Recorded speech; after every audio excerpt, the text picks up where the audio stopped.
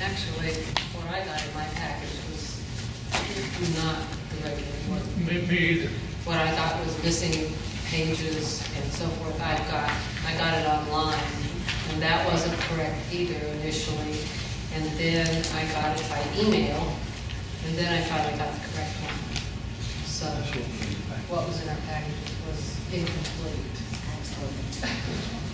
And I noted that early, so I sent an email to everyone to notify all of that on Saturday.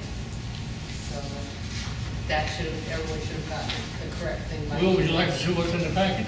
Well, I'm looking at it now, and I think it looks like we're missing just the first page of the bylaws. It looked like my memo made it, and then maybe the next page after that, which has sections 101, 102, and 103 are missing, but everything else is there.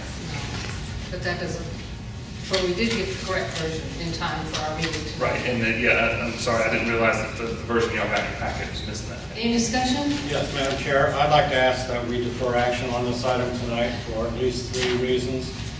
Number one is confusion, and I say here right now, I don't know whether I have the right version in my packet or not. I haven't seen the emails. I don't have copies of what was attached.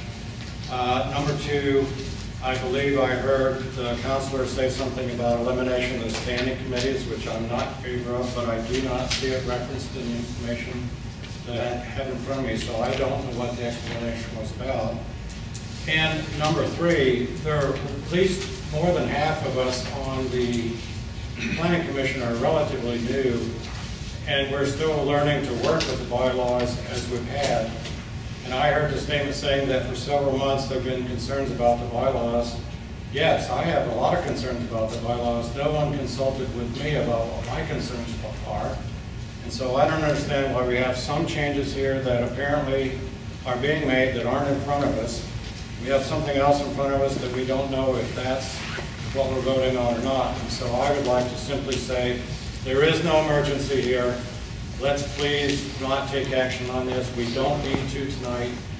I think in the sense of good public policy, we need to make sure that not only are we members aware of what we're doing, but the public understands what we're doing. If you would like that in the motion, I would make it. I'll second the motion. All right, we have a motion to defer, and we have a second, and I have some discussion. Shall we schedule it for our next meeting, which is in 2 months, like do a work session like we did before, like an hour before, do a work session an hour before, and then we can bring all our comments and all our discussions and that. Yes, sir. I like the suggestion of the work session. I think as a matter of public process, I don't think it's appropriate to have a work session and then immediately schedule a vote in the same meeting, because what if issues come up during that work session? So, you know, we can always defer again, and it makes sense to try to get a path that moves forward. But I think as part of the process that I would like to have the members of the Planning Commission have an opportunity to suggest the changes that we think need, or the clarifications that we think need to be made, have those circulated, and then we have a work session.